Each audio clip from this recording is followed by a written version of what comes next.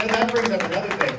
When Chip brought up, they will say, oh, they're not allowing this Rosa Parks book. So then you go into the library and there were 12 Rosa Parks books. They just didn't happen to order this other one and they try to say you're banning it. No, people have to make decisions. And that's the thing. With a curriculum, you're making judgments about what should be in or what should not be in. And if somebody's doing something that's pornographic in 3rd grade, taking that book out and saying that's a bad choice, as adults, you guys can still have access to that. It's not banned at all. In fact, I mean, if you want adult material, go look at Hunter Biden's laptop for all I care. But just don't bring it to our elementary school.